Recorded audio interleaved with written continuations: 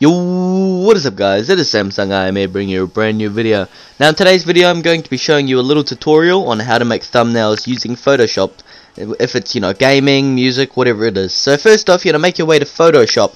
So Photoshop does actually cost money. You can use the free trial, but it does cost money sadly. So you can use it off one of your friends, or maybe you can borrow it. But you potentially need to buy it if you want to continue using it. So first off, you're going to go File and New. And now you want to create yourself pretty much a new sort of piece of paper, a new sort of project.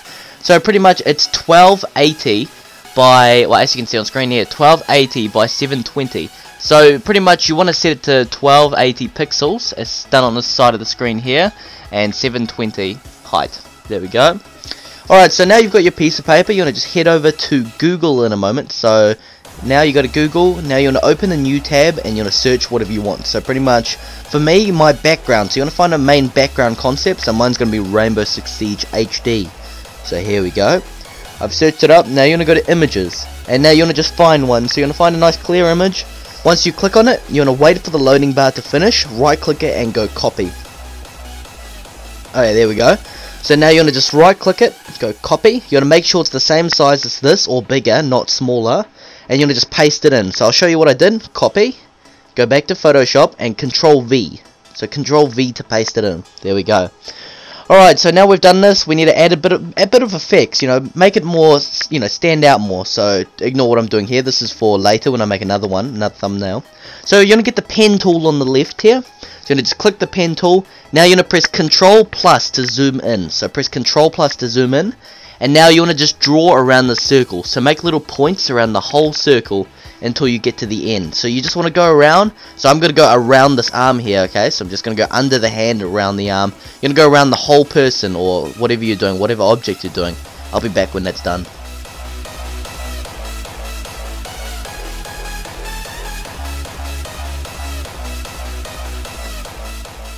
Alright, so there we go. We're coming to an end. So as you can see, when you get to the end here, you want to just right click the point you started with and then press make selection. So I'll show you again here, but I'll just go make selection, okay? But I'll show you what I actually did. So now what you want to do is you want to make sure you're on the actual layer. And I'm going to go back, take a step back.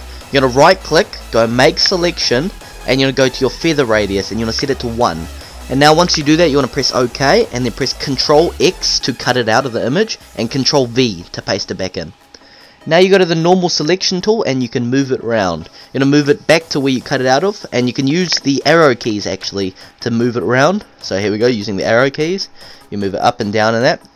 So now you want to right click the layer, go to blending options and stroke. So right click the layer, go to blending options and stroke. Now once you're here, pretty much you can change your gradient, your color, your size. So I ideally stick with the size 6 and outside. So you can go outside, inside, center. I stick with outside and size 6. And now down the bottom here you can see gradient. So you want to go to gradient and you can change it around to your theme color, rainbow color, whatever you want. But for now I'm going to go to circle and stick with white. So as you can see all the different colors. So I'm going to go back to white in a moment. And we can stick to white. So once you're done that, you just want to press OK and press OK. And now there we go. See how it stands out nicely? Now you want to go to text. So go to the text thing. And now you're going to type in your little text box. Now once you've done this, you can just type in your channel name or whatever you want to write. So I'm going to write in Rainbow Six Siege montage. So I've got a font 60, something nice and small. And there we go. We'll go all capitals, Rainbow Six Siege montage. So, or kill compilation. Yeah, actually that sounds better. So now from here what you're going to do is select the text, and you can actually, change the font. You can move it around. So you can change the font, you can change the color of it. So I'm going to go for a greenish color to make it stand out more. So as you can see, that looks pretty good, but it doesn't actually stand out that well. So we're going to go to the text layer in the bottom right corner, right click it, go select the blending options. Now we're going to go down to color, outside, and set it to black. There we go. So that looks quite cool, looks nice, stands out. Sorry I'm going a bit fast. If I am, you guys can slow the video down. So now what you're going to do here is I'm going to grab this icon here with the pen tool. So I'm going to go through and select this again. I'm just going to do this to give it more of a, standing out effect so you can actually see how nice it'll look. And I'm going to change the color of this. So here we go. Let's finish this up.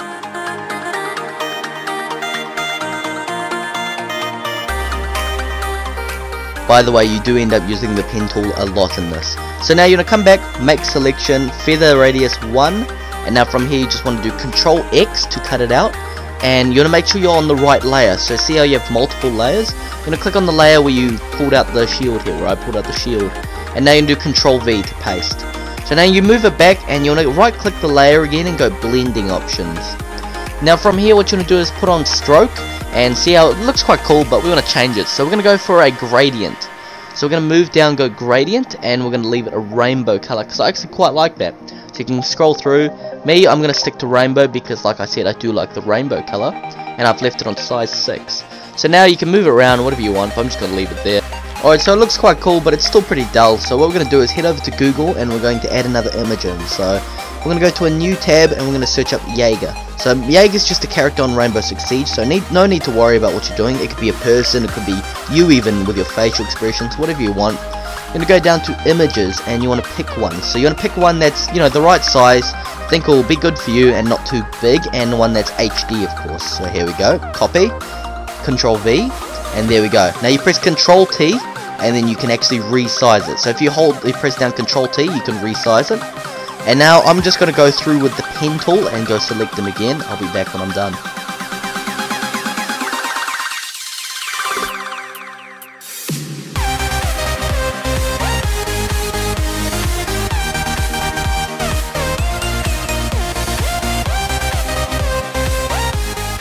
Alright, so now I'm coming to an end. What you want to do is use the pen tool to just drag it off the image and then go to your first selection and then do make selection. So here we go to the first point, make selection, feather radius 1, press OK, and then Ctrl X and Ctrl V, and you want to just delete the background, which is the other layer, the old first original layer. So let's move it to the right, looks quite nice here. Now let's go blending options. As you can see, there's some little black lines around his head I don't quite like, so I'm going to just kind of block those out by adding a stroke like we did earlier. And now I'm going to go for maybe a color black, because I think black looks quite nice for this. And you can change all the size, the inside, but I prefer center and outside for like the radius where I want it. So I'm going to do outside for now. And now, yeah, let's set it to 6, just normal, and let's press OK. So now what I want to do is I want to add a text. So I want to add text, you know, maybe coming out of his mouth sort of, and let's just do like a pro. Now I can barely see that, so let's make that white. There we go. Now we want to just put a blending option again. So we're going to move it to his mouth, put a blending option, and just do black. It'll automatically go to black, because that was my last thing, black. There we go. Now, it looks alright, but let's go to Google and add a little, something extra. So I'm going to add in a map, so like where you're going to be, where you've been, what you were doing, you know.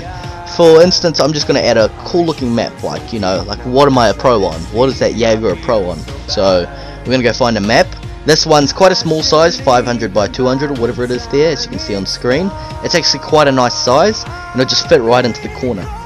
Now what you want to do is you want to just press right click and go to blending options, and you want to go stroke again. We do use the stroke a lot. Me, I'm going to go for something that stands out, like, you know, this is pretty much a border, so you want it to stand out, so I'm going to go for a gradient. So, maybe a rainbow gradient, so here we go. Rainbow gradient, and now I'm going to press OK and move it towards the center a little bit so you can see the whole border. There we go, looks quite cool, but now I want an arrow, so we're going to go to shapes, we're going to go custom shape tool, and up the top you can change your shapes. Me, I'm going to stick with the arrow because that's what I want. So here we go, we'll go arrow, and yeah, we'll go for the fat one. And then now we're going to make an arrow, so just like that, you just drag across and make it. And now it's like, oh, it's black, I kind of want a red arrow, yellow arrows, so we're going to just click on it and go to the bucket tool. Now when you go to the bucket tool, it'll pop up with the notification thing, you just accept that, accept the alert. And now you want to just grab a red color, so set your primary color to red, and then just color in the arrow. Make sure you're on the right layer, on the arrow layer, and there we go. Now you need to press Ctrl T, and you can rotate it, so Ctrl T and use the rotate on the corners, and there we go. I was a little fast there, I hope you guys caught up with that, but you can slow the video down. And we'll just add it, just not in the way, maybe down a bit. Yeah, that looks fine. You can add a stroke to it, but me, I'm not going to. Personally, I prefer arrows without the stroke, but if you were to add a stroke, black would be the best color. Alright, so that's it for this thumbnail. I hope you guys did like that thumbnail, but I've got another one, so we're going to do what I told you about earlier. But first off, you want to save it. So let's go save as, make sure you know the name, you remember it, and you just save it in a folder. It's recommended you make a folder. Me, I made a folder called YouTube. Now if you want to save it so you can put it on YouTube, you go File, Export, Export as PNG, and you want to just save it as that name. So if you export as PNG, that's where you get the actual image instead of the Photoshop document, and you want to just go Save.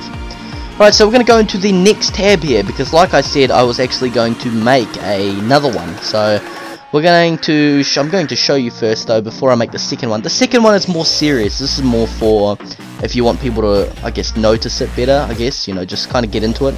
But the first one was more of a, if you do want to do funny moments, I don't know, kill compilation, just some sort of joke. So first off, you want to head over to your YouTube, go to settings, go to view view your advanced settings here, or whatever it's called, and you want to head over to the top right. Now once you click this, all you need to do is wait for it to load, and then you just want to go to your YouTube videos, and then just pick the video that you want to put the thumbnail on. And now from here, we're just going to press these three dots and go change, and we're just going to change it to the one that I found earlier, so the one that I made earlier. So pretty much it's pretty simple. You know, if you have the right dimensions, like I said at the start, 1280 by 720, then that's the exact same right size for the thumbnail, and you'll have nothing to worry about. So there we go, fits in perfectly, looks nice. So now we're going to exit out of this, and like I said, we're going to start the second one.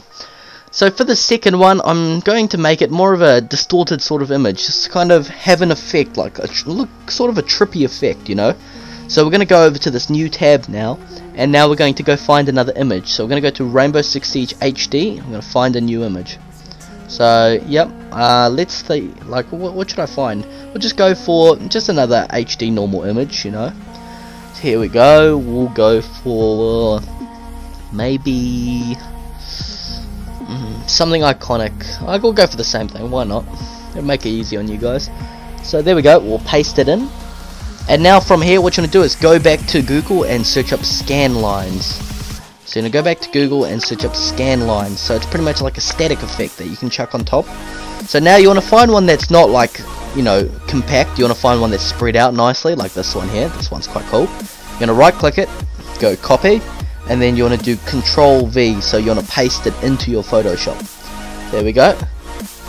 Now you want to go down to the eye icon and make it invisible. Now we're going to forget about that layer, switch to the original layer, and now we're going to go to the top left, image, adjustments, and go black and white, and then just press OK. Now from here what we're going to do is duplicate the layer. So right click, duplicate layer, press OK, and then you're going to right click it again and go to blending options again. Now from here you just want to turn off R, so it's RGB for red, green, blue. You just want to turn off the red, so the first one, press OK. And now you can actually move that layer around to create a sort of trippy effect like this. So we're going to move it to the left a little bit. We don't want it too trippy, just slightly, like that. And now once we've done this, you want to go to your scan lines, make it viewable, and go to opacity, fill opacity, turn it maybe 70%, and go to opacity and turn it to about 20%. So you can just tweak these until you think it's like a nice amount where you can still see what you want, but it's not too distorted, you know, it looks quite nice still. And then after doing this, what we're going to do is we're going to go for a text. So we're going to put text down, press delete, go to white, because we want it to stand out. And I'm just going to do space siege montage. So I'm going to do a space between each letter, because I think it has a nice effect. There we go. But the font's a bit off, so, you know, let me just change the font. So there's lots of fonts here. I think there's about 40 or 50 that you can actually use on Photoshop that are quite cool. But you can actually add your own onto there.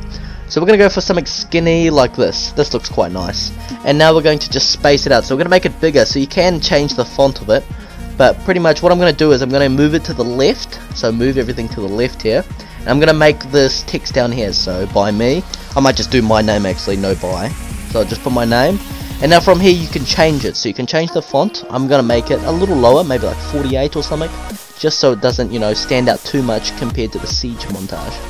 Now let's move it up. It looks quite nice. Now let's add another text box. Now in the bottom corner I want to add the sort of music I'm going to play in the video. So NCS, which is non-copyrighted music. And now I'm going to select that and make it a different font. Something bulky. So let's get something bulky, maybe like this. No, this. There we go. And now you want to just put the font a little bigger. And you want to move it into the corner. And there we go, there's our two thumbnails. I hope you guys did enjoy this video. You just do the same thing again, you just want to save it and then you want to export it. So I'll show you export again for you those who are confused. File, export, export as PNG, and same thing. So I hope you guys did enjoy this video. It was actually took like quite a while to make, but yeah, I hope you guys did learn something, because this is actually a good skill to have, making thumbnails, editing, stuff like that. So I hope you guys did enjoy. Like I said many times already, don't forget to subscribe, like, and leave a comment if you want more tutorials like this, and I'll catch you guys later.